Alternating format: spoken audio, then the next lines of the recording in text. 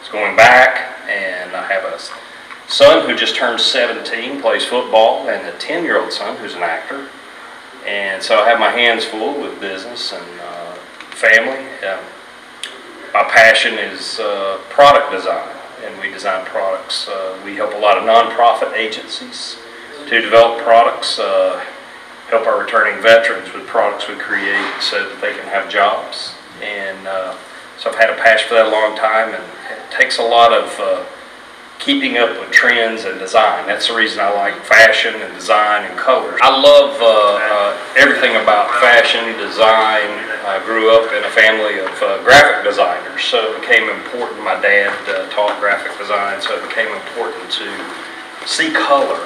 And I think that was my real life experience by seeing color and how it interacts and printing. And so that translated to a lot of desire to create. I'm a creative person, so I like to create products and things. And in order to do that in today's world, you got to have some sort of fashion sense, because I learned very early that you had to keep up with colors and not let your buddies make fun of you if you called something mauve all of a sudden. You know? I grew up loving fashion, loving to create and mix and match outfits. Looking back, they were terrible and they looked nothing like fashion at all, but it was something that I felt a passion for, and so from there I ended up making my college career, fashion marketing, and I loved growing with the industry and just learning about the industry, and it really did help me kind of become who I am in my style, adding a little flair and twist to things. My grandfather was an architect and my dad was a builder, and so I always loved the finished product. I grew up in Louisiana. I had wonderful parents and wonderful grandparents, and when I was in college, went on this trip. We took the QE2 over to England, and we stayed in London for 5 days, stayed in Paris for 5 days, and took the Concorde back. What an experience of a lifetime. But my parents and my grandparents introduced me to the finer things in life, is my whole point. Yes. And this car is a finer thing in life. What I used to do, invoke a passion, invoke feeling, make people think, or try to give them a feeling of warmth and comfort. Bring emotion to the product. Absolutely. And I do a little bit of that. I am Sheri, and I work in radio. I also have a background in theater and film, as well as stand-up comedy. So I do a little bit of everything. In my background in theater and film design, I know a little bit about what I like, how to catch an emotion, how to capture that emotion. And I think Lincoln has really done that with this car. I'm pretty sure that they have. I agree. I completely agree. Lincoln has done a wonderful job with this car. From the sleek lines to the design to the elegance and to just wrapping around you while you're driving it. Well, actually the car, while being futuristic and very functional, it also pays homage to the 50s. It has the big car feel, and it looks as though it's a mixed design of 50s and today. It's sleek. The headlights, they move just like the old Tucker did, which was way ahead of its time. And the front of it, it's just very powerful looking. It is. The car is top shelf. I think it moves through traffic on its own. The line features, it's just kind of it's almost a parting of the sea of traffic as it comes through, because it's very sleek, it's very unique, and it's very stylish and classic. And there's a beautiful dynamic elegance. It's like beautiful violence, but it's clean, it's specific, and it's well, in this case, safe as violence. But we talk about knowing who we are and being comfortable with yourself. And that's the beautiful thing, is that it's exactly who it is. It has a powerful shape, but it's not flashy.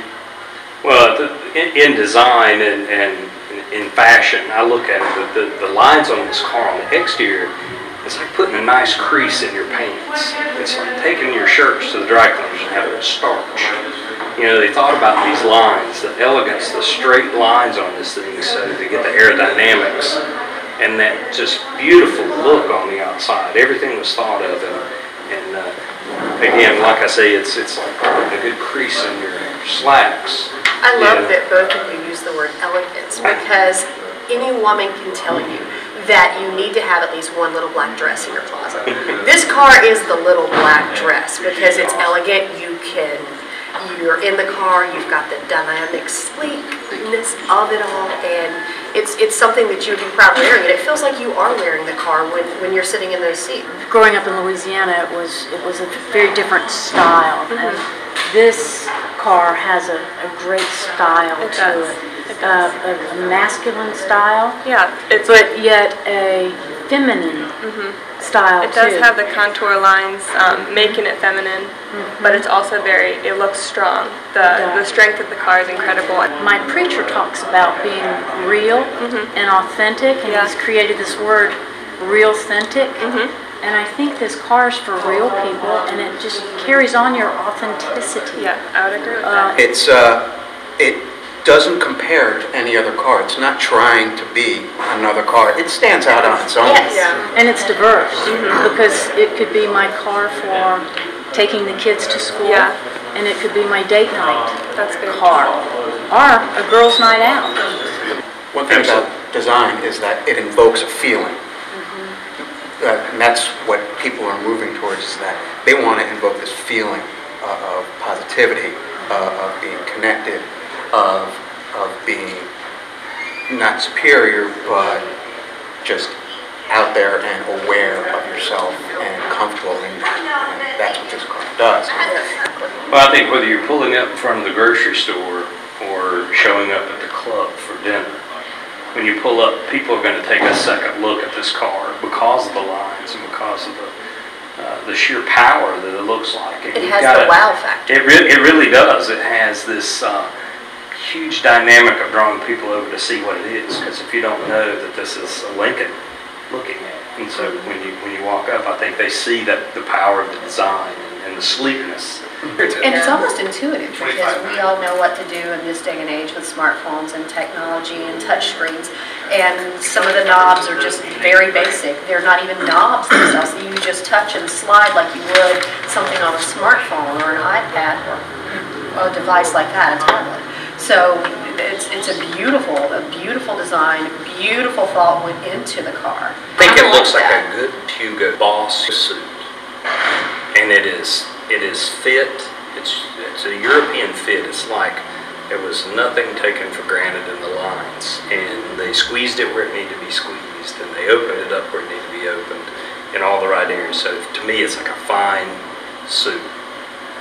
The late great, just to paraphrase Coco Chanel, to make something unforgettable, you have to make it different, and that's exactly what Lincoln did here. Nothing like being the midday diva at Magic 98.9 and getting to spend my weekends driving a beautiful car like the Lincoln MKZ.